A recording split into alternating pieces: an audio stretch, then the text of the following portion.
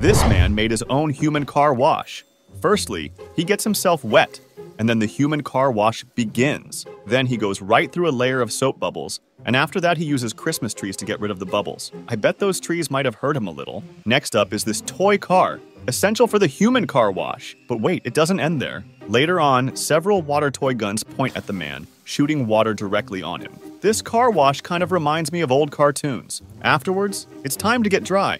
Using numerous hair dryers, he is now able to wear clothes. The best part is that even this process is automatic. This has to be the most creative way possible to put on clothes. At the end, he even designed a way to put on a hat without even trying. The best human car wash.